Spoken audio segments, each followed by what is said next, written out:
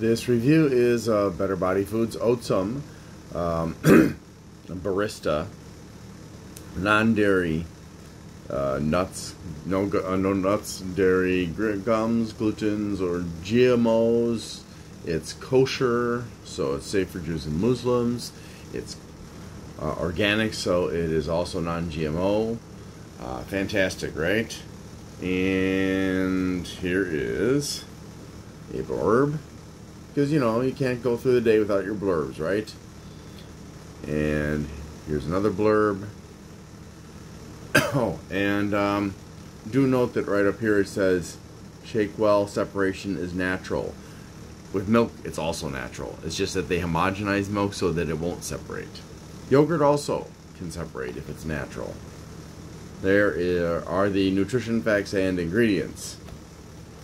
Now, I already shaked it up, but I strongly urge you with any non-dairy milk substitute to shake it well. Very, very well.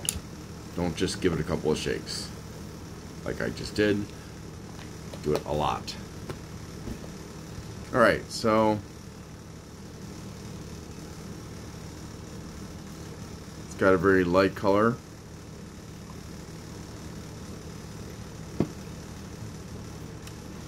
Certainly tastes like a milk substitute. It doesn't taste like milk. The flavor's fine.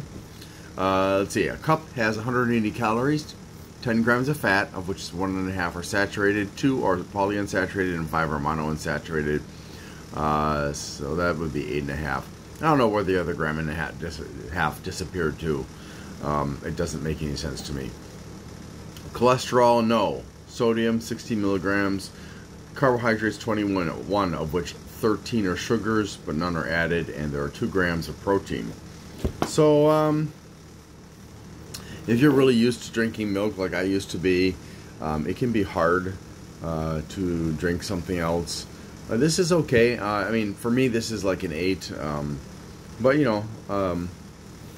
there are only certain brands where they're really trying to make it taste like milk. And it is quite difficult to accomplish that. And some people don't want it to taste like milk. So, thanks for watching, and I hope you have a great day.